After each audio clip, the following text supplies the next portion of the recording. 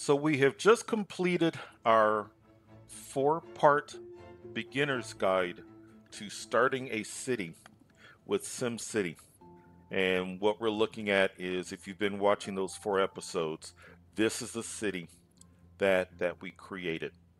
When I completed those four episodes and I did a wrap up and next steps video, that's where I basically said, is there anything else that you want to cover?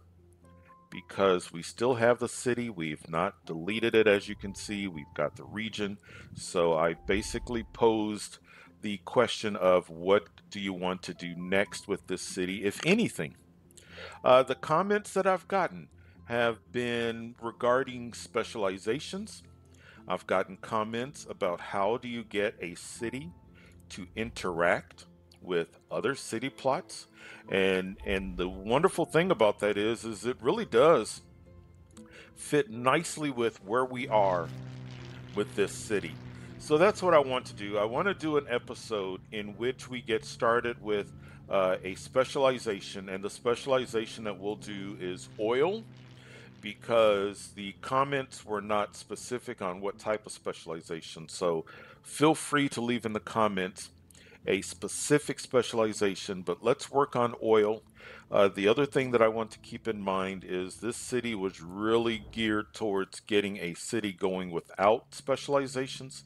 So we don't have a lot of room for specialization. We can get one started, but we can make enough money where we can go to another city and work on specializations in that city, as well as that will give us the opportunity to send services to that city. So when we left off in part 4, I created this side road to illustrate how, if you were getting into, or if I were getting into a specialization, I would not want that specialization, those trucks, to have to compete with traffic within the city. So what I like to do is, right off the roundabout, I like to create a road wherein the only traffic going along this road is traffic geared towards the specialization. What I like to do is I like to do oil. Fortunately, when we were designing this city, we've got a plot of oil right below here. So let's get started. We're going to do oil, and then let's move it over here. So once again, we are not really taking advantage of this plot of um, oil, this oil reserve, to its fullest, but for demonstration purposes, this is going to work just fine. So this is our oil well. It's closed. It has to hire individuals. Let's go ahead. We need to get down some additional things. Let's click on the oil well. Let's edit. Of course, we have to put down our sign. You can put down a total. You can max it out at 10.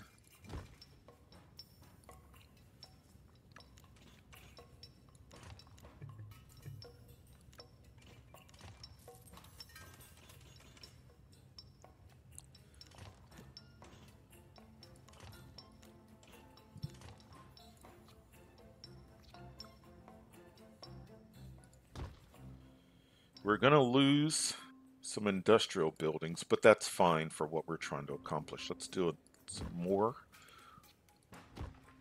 All right, so this is a modest oil field. We didn't max it out, but it's going to work just fine for what we're wanting to accomplish. Let's pause because there's some other things that we're going to need to do, but let's take a look at this. Let's click on it. So it is closed. It has not hired anyone. As you can see, the hourly expenses have gone up because we've put down some additional pump jacks. We haven't started pumping any oil, so that's why it says 0 barrels per day.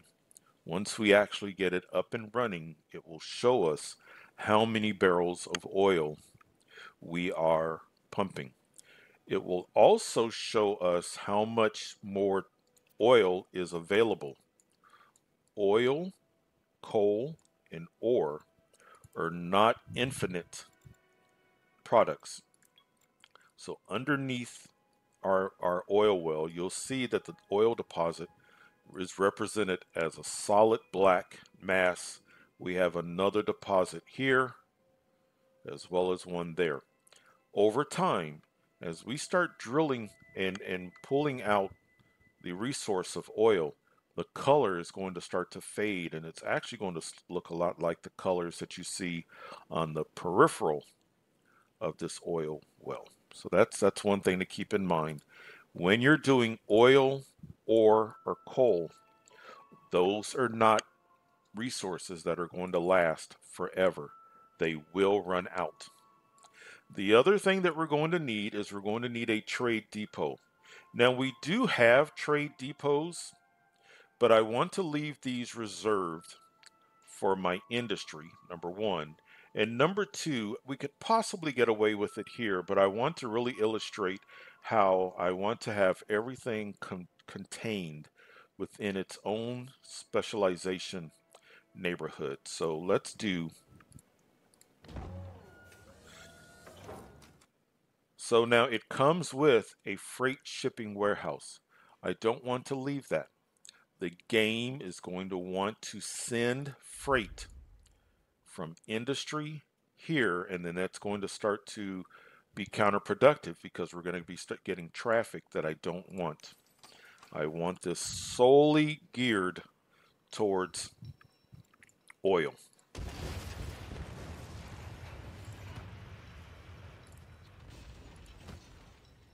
So we just put down a sign, we put down a freight truck garage. Now let's do a crude oil storage lot. Because we only have one oil well with not maxed out pumping jacks, this should suffice. Once we put down the oil, let's click on Manage Global Market Deliveries. What we want to do is we want to export our oil, and we're going to export it at 9,000 simoleons for every 1,000 barrels. We now have an oil well that is working. The pumps have started. We're still waiting for some of the pumps to get going, but we are now in the process of extracting oil from the ground. We're at 125 barrels. We just went up to 175. So over time, this will start to extract, and when storage is full, and you can click on either the oil or you can click on the trade, and you can see that it is starting to fill up with crude oil. Once it is full, then the delivery truck will take it over to the trade depot, and then we will get a delivery from the global market to pick up the oil, and we will make 9,000 simoleons for that delivery. We now have over 1,000 barrels of oil. There is one of our delivery trucks.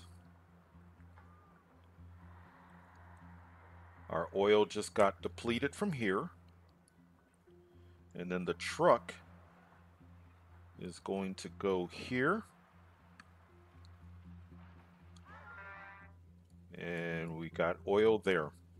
And of course, that oil that you see over there is oil for our oil power plant.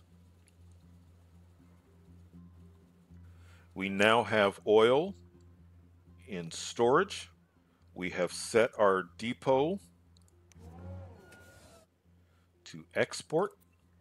So now it's just up to the game, the simulation, to send a truck from the global market to pick up our oil, and then we can make a profit. If you'll look in the distance, coming down the road is a truck that's about to enter our city.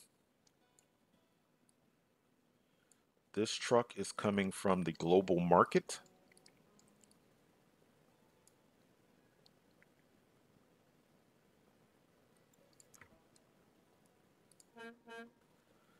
Crude oil delivery truck, picking up crude oil for the global market.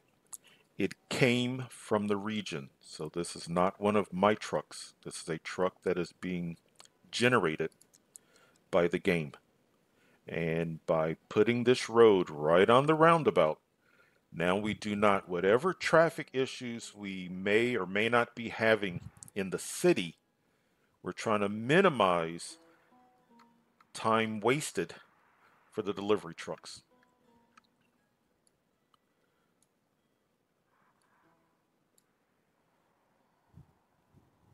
Truck comes, it picks up oil, and crude oil delivery truck leaving the city. It's got a full 1,000 barrels of oil, and it's left our trade depot and it's heading to the global market. It did not have to deal with a lot of traffic.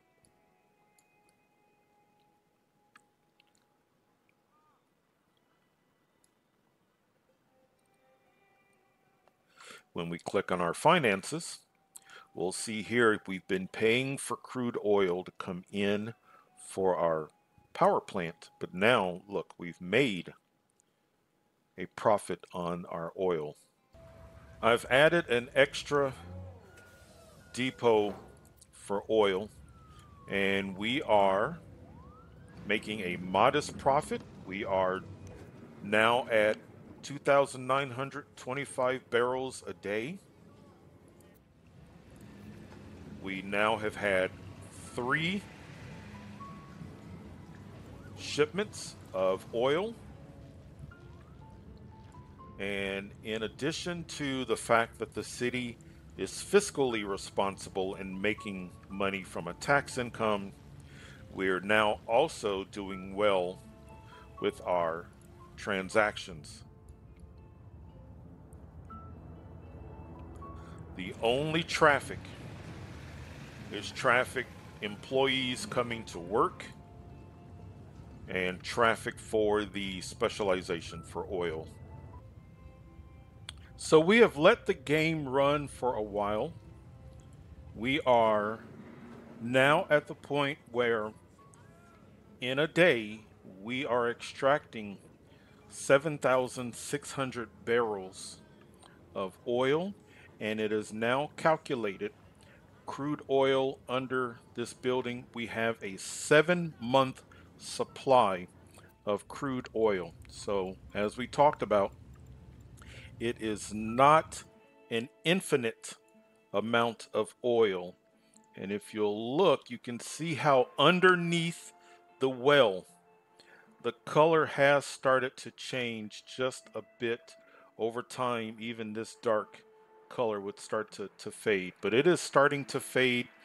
We now have a 7-month supply of oil. So it's really important that when you're doing oil, ore, and coal, that you're always thinking ahead to the future as far as what are your plans when your resource runs out.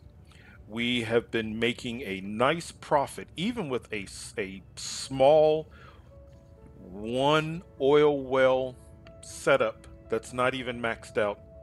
We've been making a good profit. So this is our tax income, and this over here is our transactional income. So as you can see, it's a healthy income. We have now got a city that has crossed over the 1 million simoleon mark. It's actually almost 1.5 million. What you can do, as long as you remember to change it when you run out, this is set up when we started this city. We set it up to bring in global deliveries of crude oil, and each global delivery is 9,000 simoleons. We can turn that off. We are set up for local deliveries of crude oil. So that is now going to use oil that we are bringing in. So now all we're going to be doing is making a profit. So as you can see, we've got many exports of crude oil. So that is a great start to this industry. And what I have just done for crude oil is exactly what you would do also for the mining. So when it comes to coal or the ore, same process. The one thing that you want to keep in mind, the game does have a higher water need for ore and coal, which is one of the reasons why I tend to do oil. But other than that higher water requirement, the process is the same. You put down your primary base, whether it's oil or coal, and then you add your additional modules to extract, and then you take that product and you send it to the trade depot. From there, then you can move on to higher levels. You can unlock an oil refinery, you can unlock the petroleum if you're doing oil, you can unlock smelting or the advanced coal mine. Those are all things that you can unlock. I have tutorials that go into that. I'm wanting to just go into the basics of this particular specialization.